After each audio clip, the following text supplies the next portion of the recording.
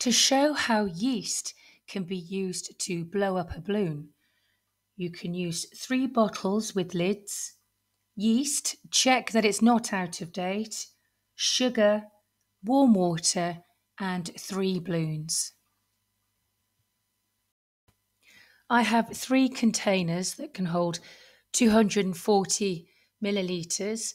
I am putting 125 millilitres of warm water into each of them.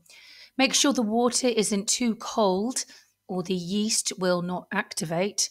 And if the water is too hot, the yeast will die. Into each bottle, I am putting in 2 teaspoons of yeast.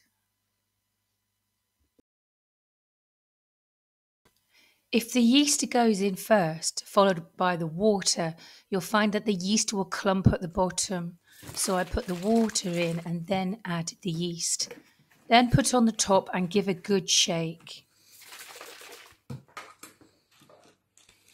Remove the lids, and to the first bottle, do not add any sugar. To the second bottle, you can add 2 teaspoons of sugar, and to the third bottle, I added 3 teaspoons of sugar.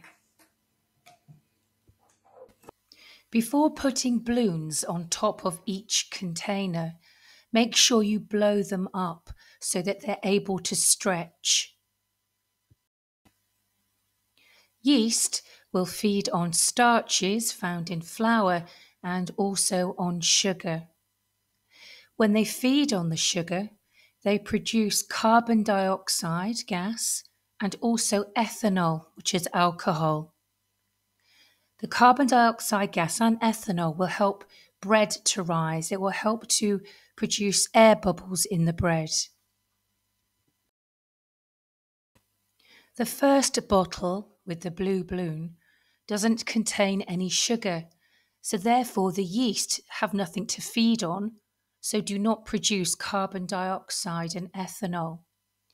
However, the bottle with the yellow balloon contains quite a lot of sugar, so the yeast are feeding on this sugar and creating quite a lot of gas, which is putting pressure on the balloon and blowing it up.